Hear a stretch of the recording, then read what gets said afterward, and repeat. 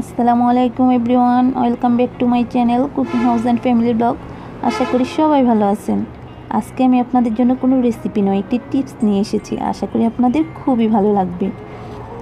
আমরা অনেকেই কি আমরা সবাই পছন্দ করি এই কাঁঠালের বিচিটা খেতে, কিন্তু পরিষ্কার করার ঝামেলায় আমরা কেউ খেতেই চাই না।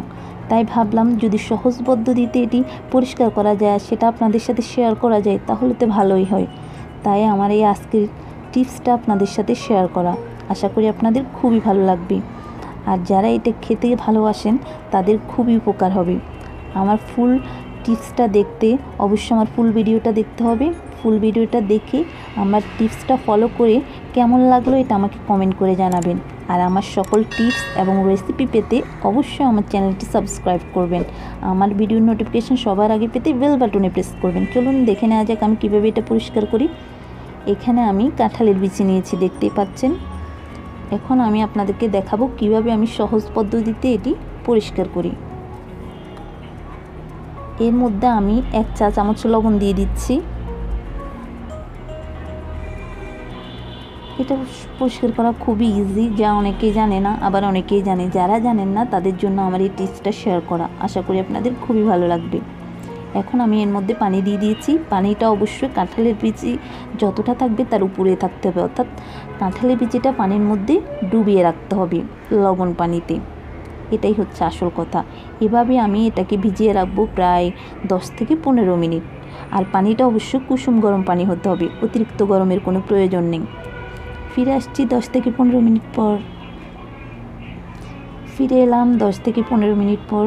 দেখেন, এই ঝামাটা আমরা সকলেই চিনি, কারণ এটা দিয়ে আমরা সবাই পাতিল পরিষ্কার করি। এই ঝামাটা দিয়ে একটুখানি ঘষা দিলেই দেখবেন চামড়াটা উঠে আসতেছে কি সুন্দর করে, আর কোনো ঝামেলাই করতে হচ্ছে না। এটা আমরা অনেকেই জানি, কিন্তু অনেকেই জানে না। তাদের জন্যই তো আমার এই টিপসটা শেয়ার করা।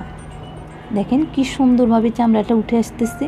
খুব ইজিভাবে এটা পরিষ্কার করা যায়। অনেকে জানে না বিদায় খেতে পারে না, রান্না করতে পারে না। আমার টিপসটা যারা দেখবেন তারা অবশ্যই ফলো করে রান্না করে দেখবেন। এটা সত্যি অত্যন্ত মজাদার একটি খাদ্য, যা তৈরি না করলে বোঝাই যায় না।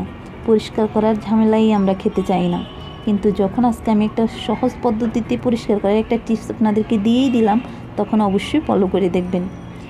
আপনারা চাইলে চামচ দিয়ে পরিষ্কার করতে পারেন। দেখেন চামচ দিয়ে কি সুন্দরভাবে চামড়াটা উঠে আসতেছে।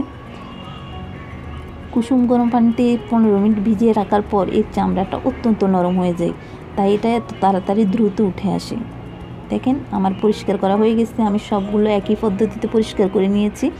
আমার থেকে এই জামাটা দিয়ে পরিষ্কার করতেই ভালো লেগেছে। আপনারা অবশ্যই ফলো করে দেখবেন, ভালোই লাগবে। দেখতেই পাচ্ছেন বিচিগুলো কি সুন্দর পরিষ্কার হয়ে গেছে।